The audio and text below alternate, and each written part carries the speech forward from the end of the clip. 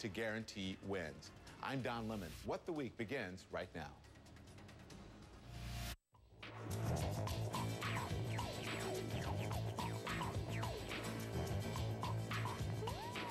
It's been 6 days since the Obamas hit the campaign trail to rescue endangered Democrats. 4 days since a federal appeals panel put Don't Ask, Don't Tell back in action. And 1 day since riot squads launched the latest tank of tear gas against French protesters.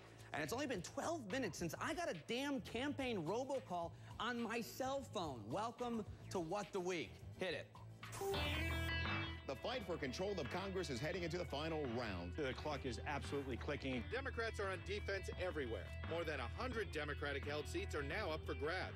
Meanwhile, in the Senate, the GOP needs to capture 10 Democratic seats. President Obama and the First Lady Michelle hitting the campaign trail. And I know that we can keep this movement going. Sarah Palin fuels up the Tea Party Express for a cross-country road tour. You are winning, Joe Sixpack.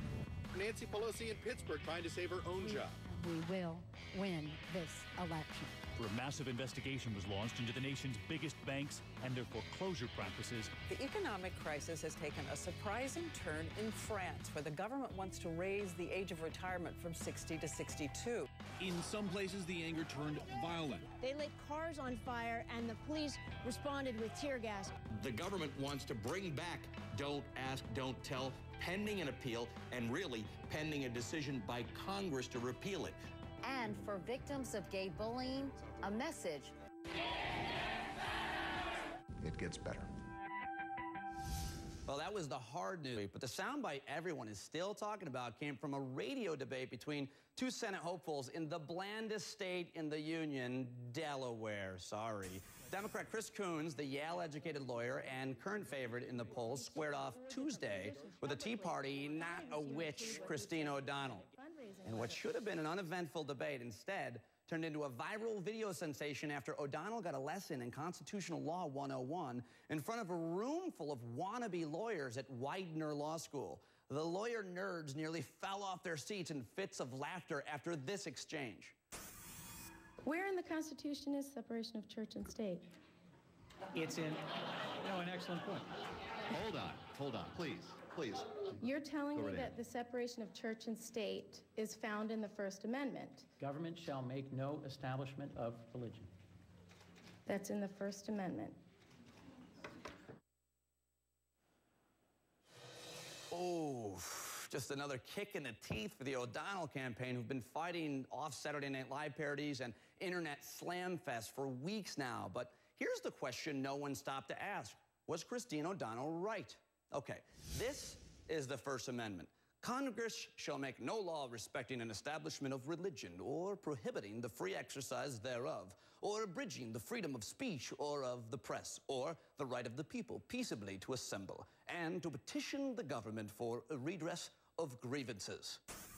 Now the courts have indeed interpreted that to include a separation of church and state. So, while O'Donnell might be technically right when she says the phrase isn't expressly written into the Constitution, for all intents and purposes, the point goes to Coons. But listen to what Christine O'Donnell said in her own defense. I'm sorry I didn't bring my Constitution with me. Fortunately, senators don't have to memorize the Constitution. That's a good point. I'll be the first to admit I had to look all this stuff up myself. So, should senators have the Constitution tattooed to their brains? Does anybody really know what's in the Constitution? I crashed your lunch break to find out. Hey, can I crash your lunch? Hey, guys, can I crash your lunch? May I crash your lunch, ladies? Hello? What's your favorite amendment? The one that repeals prohibition. The right to bear arms. The right to bear arms, which is what you're doing right now. I see. Is there anything you'd like to take from the Constitution, take out of it, or? Oh, definitely. What would you like to take out? I'd like to repeal the 16th Amendment. 16 is Congress shall have power to lay and collect taxes on incomes. No, that's Yeah, that's the income tax one. Yeah, that's a crappy one. You don't like that one? Don't like that one. How familiar should congressmen and congresswomen be with the U.S. Constitution? Should they memorize it? Should they just be really familiar, or is it not super important? It's super important, and they probably should be tested every 5 years, just like a driver's license. The Constitution, when you read it, it's very short. Absolutely, it's basic to what they do. I think anyone that's running with political office should understand of what's going on with the Constitution, the laws, of what they're trying to Continue to talk. I like your opinion.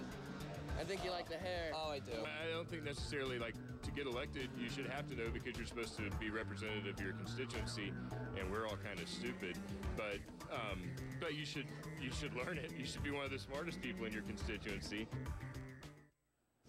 Well, if you're going to live in this country, and especially if you're going to run for office, you have to know the Constitution, at least the Bill of Rights. So feed your brain by going to archives.gov and click on Constitution. All right, well, thousands of scientists over hundreds of years of research, but apparently most of you believe Glenn Beck, huh? Yeah, we're talking apes and the evolution of man on the other side, folks.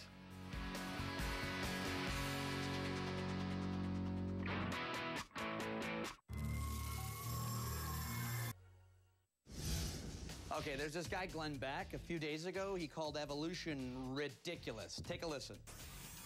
I'm not God, so I don't know how God creates. I don't think we came from monkeys. I think that's ridiculous. I haven't seen the half monkey, half person yet. What? Half monkey, half person? Nobody's ever insinuated that that's what evolution is. And ridiculous?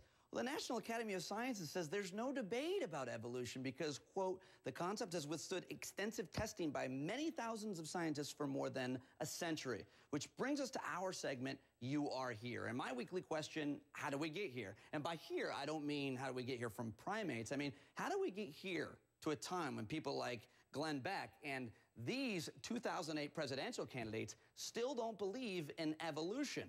Okay, well, let's go back to 1859.